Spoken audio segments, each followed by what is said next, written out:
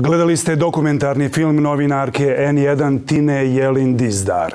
A večeras je s nama na Skype vezi iz Vancouvera kanadski režiser, Oskarovac John Zaritsky, koji je autor filma Romeo i Julija u Sarajevu snimljenog 1994. godine u produkciji američkog PBS Frontline-a. Zaritsky je za ovaj film dobio nagradu DuPont Columbia, a bio je nominiran i za Emmy nagradu. Good evening, Mr. Zaritsky, and thank you for joining us. Thank you so much for having me. You have won more than 40 awards worldwide for your documentary films, but you have said on different occasions that the Romeo and Juliet in Sarajevo was very special in your career. What does this film mean to you today when we commemorate the 22nd anniversary of tragic death of Boška and Admira? Well, it indeed was a life-changing experience for me. I had never been in a war zone prior to that in my career. I had been in some dangerous situations and had been in some dangerous places, but not until I got to Sarajevo and experienced the war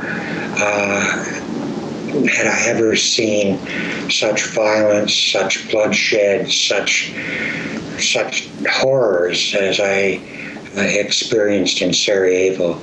And so that changed my life forever, and those memories and that experience has stayed with me to this very day. Yeah. You had won the Oscar years before the story of Sarajevo's Romeo and Juliet. What was your motivation to come to the city under the siege, in the middle of the war, to do the movie about this tragic love? Well, I was commissioned by the PBS Frontline. They wanted a filmmaker to do a film about Sarajevo and to do a story that would explain the war to American viewers who, many of them, while they were seeing the bloodshed daily on the newscasts, didn't really understand who was shooting at who and what the war was all about.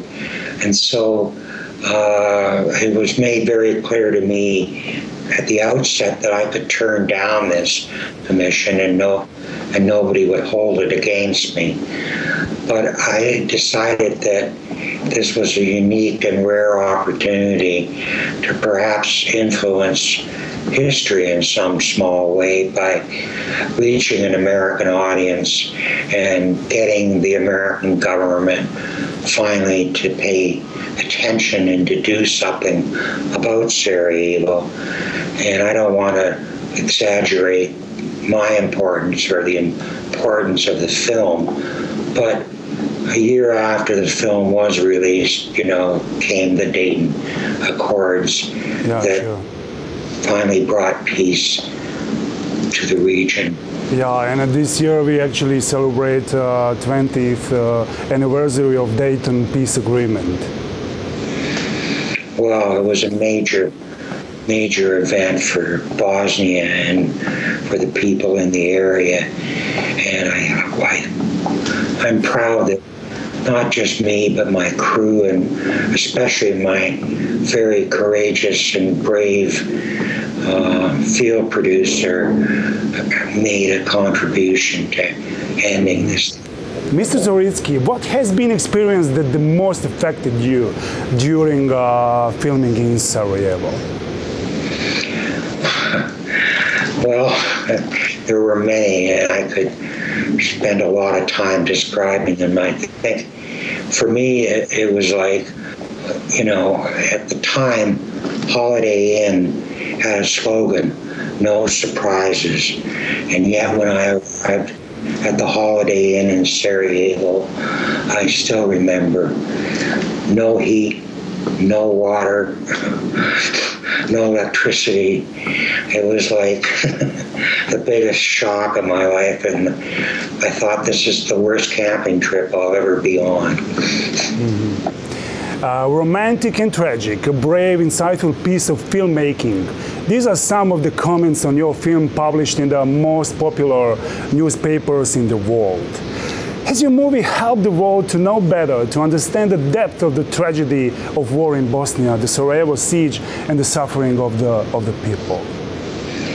Well, I hope so, and I believe that to be the case. I think it's all in large measure to how audiences and critics around the world could identify with a young couple crazy, madly in love with each other, and coming, he was a Serb, she was a Muslim, and it was a story, a universal story that everybody could understand. And as a result, through Admira and Bosco, I think millions of people began to understand the war in a way, and to experience and feel sympathy for people in Sarajevo as a result of their deaths.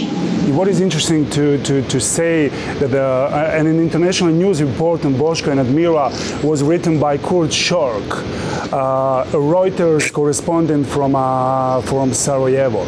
Kurt Schork died in an ambush in Sierra Leone in the same month, May, but 7 years later. Half of Schork's ashes were buried next to his mother's grave in Washington, but the other half lie in a grave at the feet of Boška and Admira at Sarajevo's cemetery, Love. Kurt also has a street in the city from which he reported. What symbolism, Mr. Zaritsky? I think enough credit can't be paid to Kurt Schork. It was he who found the story, risked his life, wrote the story that captured headlines on front pages around the world, including in Canada, where I lived at the time. And when I saw Kurt's story and read his story, I was so moved by it that it was like, eureka, I have found the story.